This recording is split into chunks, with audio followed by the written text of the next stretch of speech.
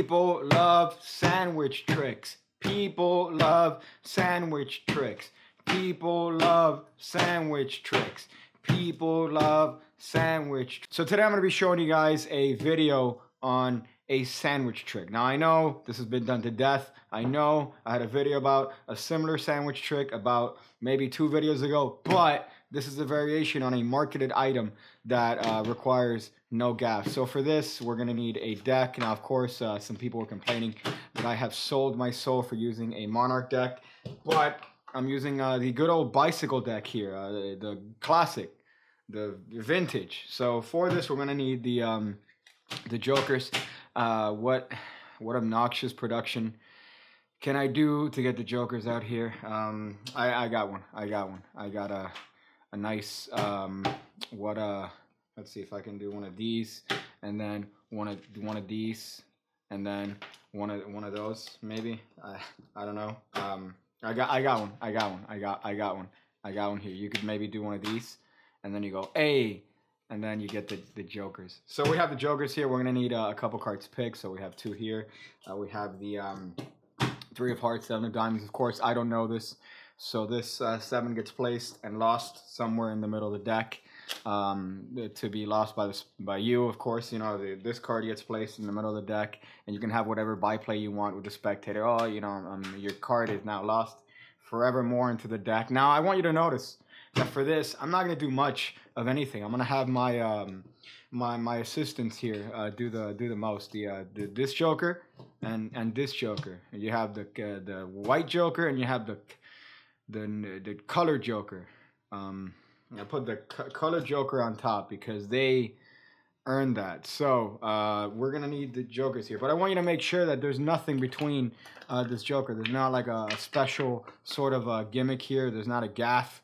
There's not anything between that joker or this joker either. There's really nothing there at all. It's just a joker. So for this, we're actually not gonna use we're gonna use the space between the jokers, because if I just give it a little bit of a magic pass, you see we get a card that appears there in that little gap, and it just so happens to be the 7 of diamonds. Yes, that's magic for you guys. So the 7 of diamonds. So the next joker here, we're gonna have this one on the bottom here and this one on top, because these jokers are actually gonna go somewhere in the deck with a little magic pass here. You see this joker goes somewhere, and then this joker goes somewhere. They actually go somewhere deep inside of the deck where they've trapped one card. Sir, what was your card? Of course, you point to the other spectator and you show, oh, that's the 7 that I already found. That's which means that what's this card? Oh, it's the 3. Didn't see that coming, right? So at this point, you then lay out the jokers like this, and then you grab the spectator's head and you just smush it on the cards, and you go, ha, feel that. Feel the magic, and then everyone's happy. That's a transposition. So this is a version of a marketed trick called the club sandwich. I know this similar plot has been done by other magicians. John Gusta, get an easier name to pronounce. Gustaferro. There you go. He has a version of this. This is just mine with this little switch. Is that little sandwich switch that I'm sure someone is credited for. Unfortunately, I don't know the name.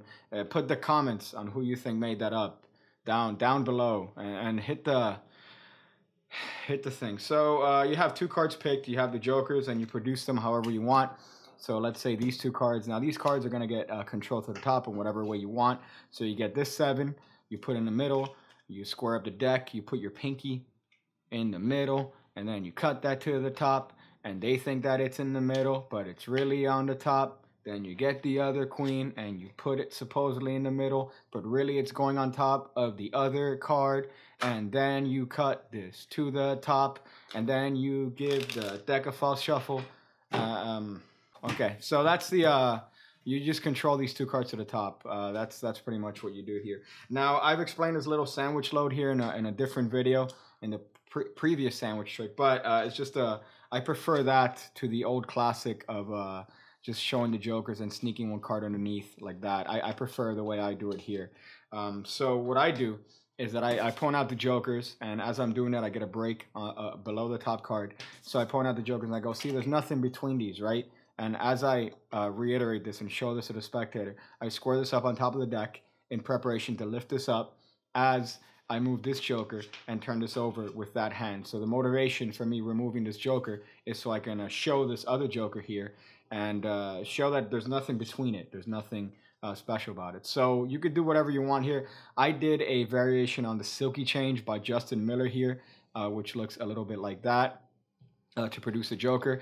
Now that's of course his color change. I mean, you just lift up here, use your thumb to push off, and then you rub it over here and it gets the but he explains it way better. So look up his stuff, Justin Miller. That's a version of the Silky Change.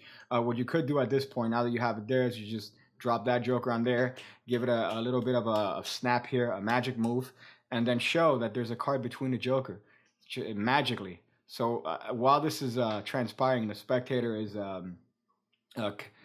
coming with delight. You get a pinky break here below the top card in preparation for this little sandwich switch move here. So you're going to pretty much lift up everything above the break after this reveal. So they go, oh my God, that's crazy. Square this up. Now you're going to lift up everything. So I'm holding up 4 cards here. I peel this joker off. Now this is going to be a very discrepant move, but if it flies by like a bat out of hell.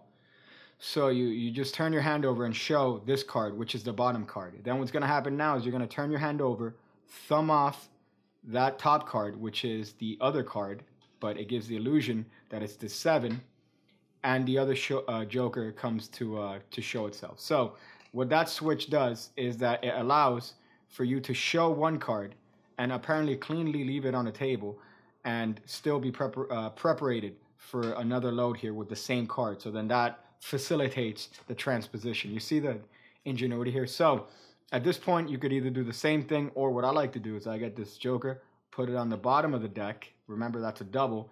And then I do a pass to get those 2 jokers in the middle, which apparently traps that card between them. You could do that. You could just do a simple cut if you can't do a pass, or you could even do a turnover pass to show that the bottom joker is gone and then show the top joker. Now, just to briefly show what's going on here. Remember, this is on the bottom. So if you want to do a turnover pass, the exposed view looks a little bit like that. I'm sure I'll be dropping, you know what, I'll drop a more in-depth tutorial on my Twitter.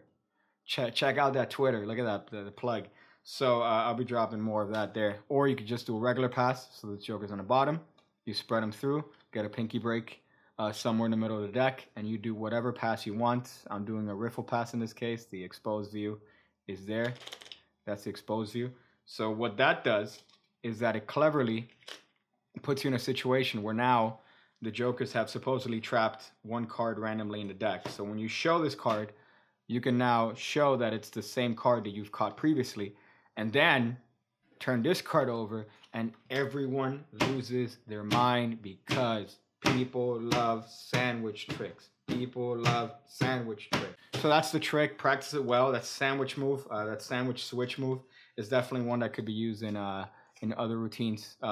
If you could just be a little bit creative with it, you could use whatever sort of reveal you want for those sandwich tricks. But just the basic plot here is a transposition. This is kind of like a old soup. You could just add whatever ideas you want to it in terms of revealing, and you have that kicker, the kicker of the transposition. So practice it.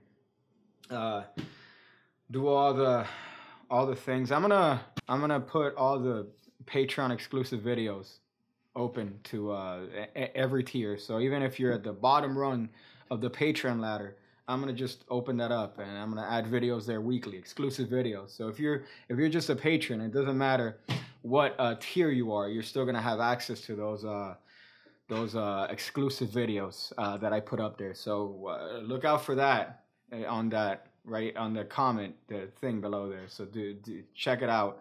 I'm gonna go figure out different ways to incorporate sandwich making into the love making process. Again, when I see you again, when I see you again, when I see you again, when I see you again, when I see you again, when I'll see you again.